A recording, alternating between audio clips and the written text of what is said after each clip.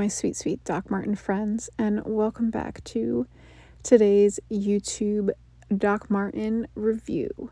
So today we're going to get into the women's Olson sandal.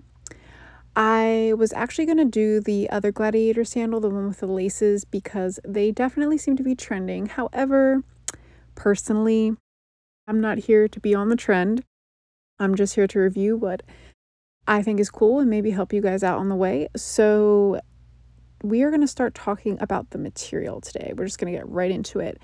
So these are considered a lightweight milled Napa leather with the gladiator upper. This leather is soft and durable and hard wearing as described by Doc Marten.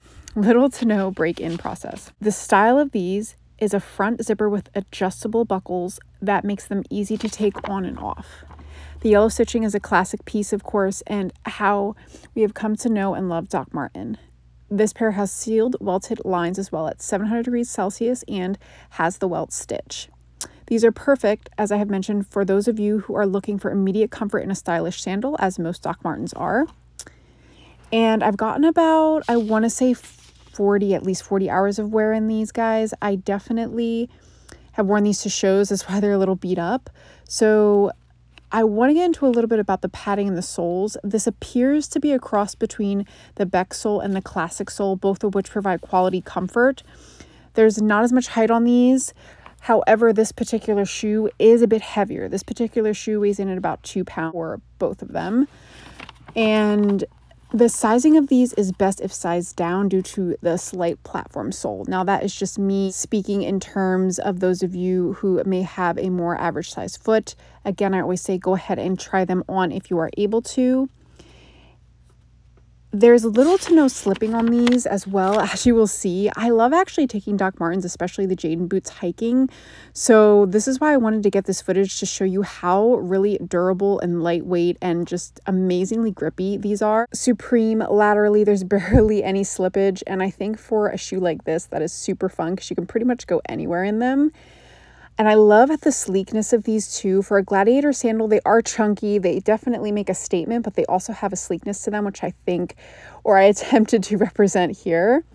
So overall, come in at around the $100 and $140-ish price range. If you're interested in these, they are currently on sale in white. However, I was not really able to find them in the black, unfortunately. But you can find them on other websites in the black. I will link them down below. So let's get into the cons of these. So obviously the zipper is a little rough on here. I am showing you this because I was like, oh my God, I have to redo that because it was so bad. But that zipper is a little tough, but as you can see here to the back of the gladiator sandals slide over. I have another pair of sandals in one of my reviews. I showed you guys that it did that. So that is kind of a common problem for Doc Marten. It's a little annoying, but definitely nothing that's not tolerable. And then the final con is kind of the way I walk in them, maybe. I don't know. Maybe your feet are different. I just felt like mine looked really weird. So anywho, what I'm saying and what the consumer is saying, I did take some of these clips from Doc Marten so you could just get an easy look at the reviews really fast. And overall, I definitely would probably give these an 8.5 out of 10 on my own scale. They're not ones I reach for that much, but I do love the edginess they give and the statement they make.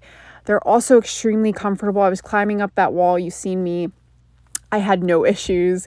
So, you know, overall, I think an 8.5 out of 10 is a good rating. So if you like this, guys, please comment down below. Subscribe. If you have any reviews you want me to do, please let me know. I'm hoping to improve upon the overall aesthetic of this channel. That's really my goal. And obviously to provide you with as much information as I can to inform you of Doc Martens and how versatile and amazing they are. So thank you so much for being here, guys. I appreciate it as always, and can't wait to see you in the next one.